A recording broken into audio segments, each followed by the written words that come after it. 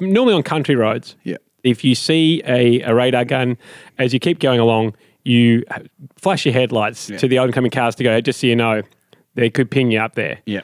2 questions off the back of that. I feel like Beck keeps flashing people for way too long. Right, gotcha. You know, so like we're 10 sometimes kilometres away. several hundred kilometres away. And Beck, I think the excitement of it for Beck is just like, oh, great, I'm helping someone. I'm excited about this. I'm thinking it should be 1 kilometre. 1 kilometre. I was going to say no more than a kilometre. Because on a country road, it can be a while till you see someone. Yes. So 1K, let's make that the rule for everybody. Here's the second one.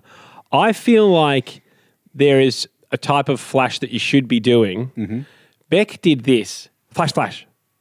And I'm this. Flash.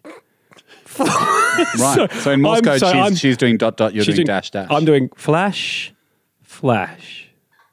And I think that's... No, that's wrong. I think I go with Beck. I think Beck's right. Really? Yeah. That seems panicky to me. No. Flash is just... The whole point of this is it's conspiratorial. Right. So like the same way that you do a quick wink to someone, if it's message received and it's fast, that's how pros do it.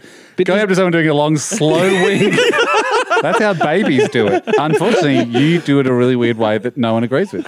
And I think I speak on behalf of the listeners too, where like flash, that's how a car winks. Like that's what we're doing. And your long flashes are... But flash quick. If you did the long flashes and I was oncoming, I would think you're trying to turn on your lights and you don't know how. I think you're brand new to the car. I think you'd never driven a car that had headlights and you were playing around with the car.